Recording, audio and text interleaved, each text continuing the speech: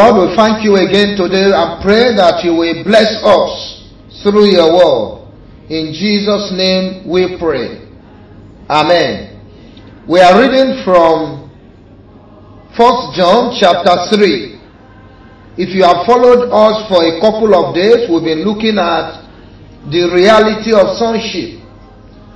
And we've talked about the power of sonship. We've looked at the privilege of sonship. Today, by the grace of God, we move on to talk about the promise of sonship. The promise of sonship in 1 John chapter 3. I read verse 1, 2, and 3. Behold, what manner of love the Father has bestowed upon us, that we should be called the sons of God. Therefore, the world knoweth us not, because it knew him not. Behold, now are we the sons of God, and it does not yet appear what we shall be. But we know that when he shall appear, we shall be like him, for we shall see him as he is. And every man that has this hope in him purifieth himself, even as he is pure. We are looking at this manner of love that the Father has bestowed upon us. In this verse 1, you see the relationship between Father and Son. You see the cord that binds that relationship is called love. And he said, the best word to describe that word is the manner. That love produces what we call a privilege in sons. We did that yesterday. Coming to verse 2, behold, beloved, now are we the sons of God, and it does not yet appear, but we shall be. But we know that when he shall appear, we shall be like him, for we shall see him as he is. That is the promise of sons. That if we have God, our Heavenly Father, as our Father by creation, and as our Father by regeneration, the Lord is saying here, there is a promise that we stand to enjoy. This promise has a present input, and it has a futuristic provision for each and every one of us. As we look at God's word in this verse 2, there is a promise that as long as you are attached to your Heavenly Father by regeneration, he said, we become carriers of his DNA, his nature, his attributes. The blood that flows in his vein is infused inside our own, and therefore we enjoy precious promises. And so he said here, beloved, now are we the sons of God. When we are sons of God, the Bible is saying every provision, every portion that the Lord God set aside for Jesus Christ belongs to you, and it belongs to me. That is the promise of sonship. I come to that our parable of the lost son again, as we continue where we stopped yesterday in the Gospel of St. Luke chapter 15. Now we said verse 11, and it said, a certain man has two sons. Parables, they are inspired illustrations that Jesus Christ used to drive home his point, so as to make his message clearer, his preaching more illustrative.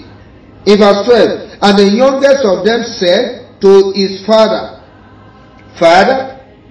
Now the youngest of them said to his father, Father, look at that in capital letter F, give me the portion of goods that pertaineth to me. And he, the father, divided them, is living. The father divided them, is living. When you look at this verse 12, you see there's a promise that you and I enjoy, or are supposed to enjoy, as a privilege of our connection to the Heavenly Father. What is that prayer? Look at it. What is that promise? The Son said, give me. And the Father gave him and divided it to him. What is the promise of sonship then? What is the promise for sonship then? It is the promise of asking and receiving. It is the promise that if as sons we can ask of our Father in heaven, he is ever willing to give unto us. You see, even though we have privileges in sonship, these privileges, they are latent in nature. We use prayer to unearth. We use prayer to enforce. We use prayer to demand, to bring into reality what really exists, but we have not enjoyed. There is the principle and the practice of sonship. So then, he said in this passage of scripture that if we are sons, and if we can ask our Father, give me. Do you ask him what rightly belongs to you? That is why the Bible said in Matthew chapter 7. In Matthew chapter 7 and in verse 7, he said, ask, and it shall be given you. Seek, and you shall find. Knock, and it shall be opened unto you. For everyone that asketh receiveth, and he that seeketh findeth, and to him that knocketh it shall be opened. Or what man is there of you, whom if his son asks bread, will he give him a stone? Or if he shall ask him fish, will he give him serpent? If ye then being evil know how to give gifts unto your children, how much more, see that now, how much more shall your Father which is in heaven give good things to them that ask him? Give good things to them that ask him. You see, the younger son followed the principle here. There was a promised provision, and he keyed into that through the act of praying and believing. So he asked and he received. Give me, and the Father gave him the portion that belongs to him. Are you there today hearing me now? In the name of Jesus Christ, what rightly belongs to you is coming your way even now in Jesus' name. Give me, and the Father gave unto him. And look at how he puts it now. How much more? If you, being evil, know how to give good gift to your children, how much more shall your Father which is in heaven, he is there now, give good things to them that ask him. That is the promise of sonship. It is the promise of asking and receiving. Can you therefore then ask? As citizens of the kingdom, as sons in the kingdom, can you utilize the promise of asking?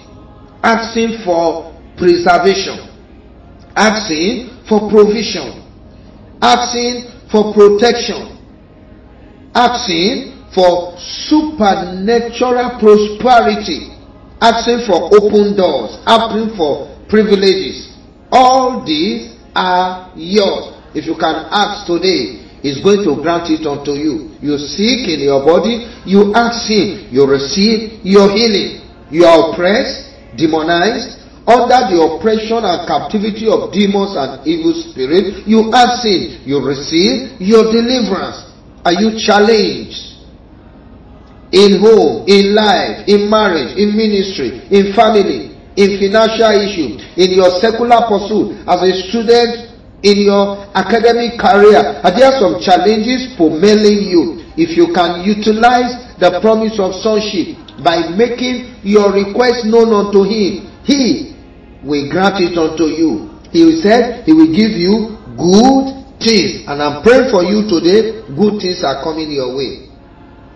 In your spiritual life, good things are coming your way. The gift of the Spirit, the grace of God that brings salvation, the power of righteousness and holiness, dominion over demonic activities, supernatural elevation and promotion, A lifting is coming your way. The Lord is turning your story around for good in Jesus' name. This then is the promise of sonship. That is why, as we close, the Bible makes it very, very clear in the book of 2 Peter that there are these promises. They are precious promises.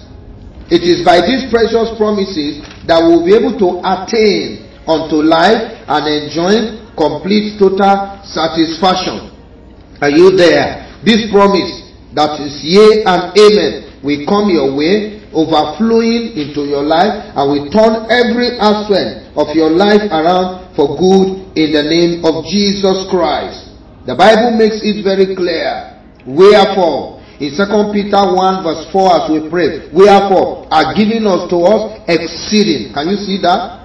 Great and precious. Look at the characteristics of the promise of sonship there. One, it is exceeding. To exceed means it is above limits. Number two, great. To be great means it is higher in dimension, in volume, in size, in capacity, in influence. That is the promise you are to enjoy there. Number three, it is precious.